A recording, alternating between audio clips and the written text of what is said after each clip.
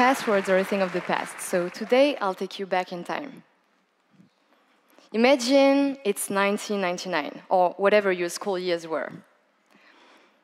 You came back from school, nobody's home, you rush to the family computer to try and build your pinball record. And as you casually look at the desktop, you see this file that your parents created. But you don't think much of it. No, you go back to playing solitaire and watch the cards bounce around with pure joy. Is it beautiful? Right, now fast forward to today. It's 2024. The world is complex. You're a professional web developer. You're learning Rust because everybody does. No time for pinball, you have to do taxes. The planet is dying.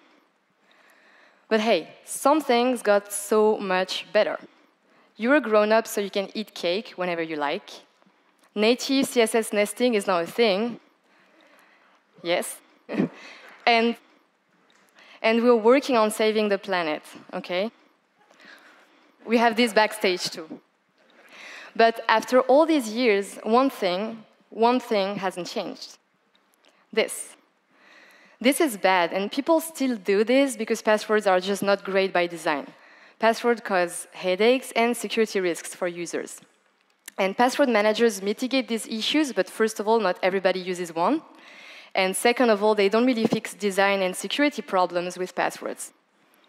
Weak or stolen passwords are behind 81% of hacking-related breaches. That's a lot. So, today I want to tell you about a better way, about the future, Passkeys. Passkeys are a simple and secure login method, and here's how they work today, for example, on GitHub. You can try it too today. So I already have a GitHub account, and I click this button here to create a passkey.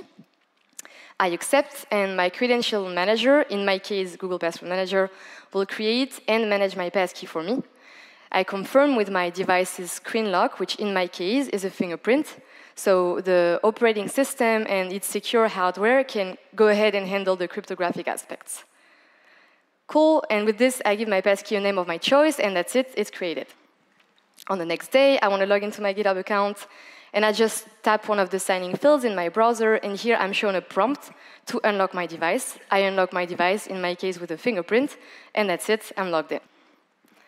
Cool, so passkeys can synchronize across devices using end-to-end encrypted credential managers, such as Google Password Manager, Apple iCloud Keychain, Dashlane, and a few more that are on here.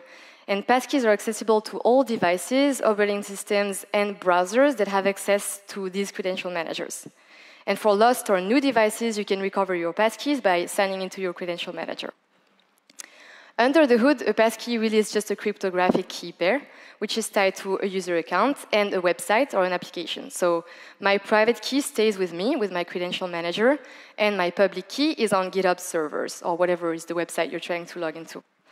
So what's cool about passkeys?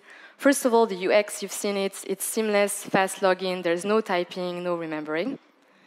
Second of all, costs. The thing is, passkeys can be used as a second factor, which can save you some SMS second factor costs.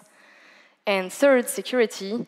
First of all, no secret is stored on the server. No biometric data, no password at all. The only thing stored on the server is the public key and some metadata about the passkey.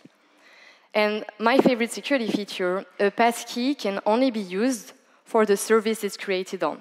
So if a hacker sends me a link to a fake GitHub login page, I can't use my passkey there, so there's no phishing possible. Joke's on him. I think this one is awesome. Many websites like Amazon and PayPal are already implementing or have implemented passkeys, and it just keeps growing. Oh, and passkeys, I said it, work on both websites and native applications. Now, that's cool, but I know what you're thinking. What about cross-browser support? Well, passkeys work on multiple platforms. You have Windows, MacOS, iOS, Android, and also across all of the browsers that are on this slide. There are a few caveats, though. First of all, Linux and Firefox Android support are not here yet.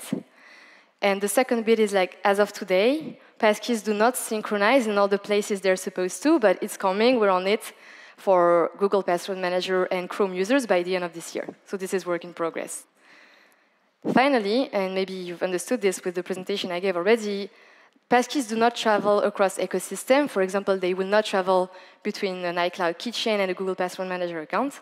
But in this case, you have a fallback, which is a QR code scan, or you can also create a different passkey. Cool, so how do you implement passkeys? You can visit Passkeys web for resources. For your server-side implementation, I recommend you use a library. We have a few listed there. And what will be crucial for your implementation will be user experience, because many users are not yet familiar with passkeys. So how to do this best will depend on your existing authentication systems and your user base. We have listed a few ideas here on this page for you to get inspired from your XYs. Cool, and with this, that's a wrap. If you didn't listen, wake up now. The one thing I would like you to take home today is to implement passkeys on your website, or at least try them out as a users to see how they feel and see how they behave. That's it. Thanks for your time traveling with me. You can find me at the speaker booth or on Twitter or X, and I'll see you around. Thanks. Bye.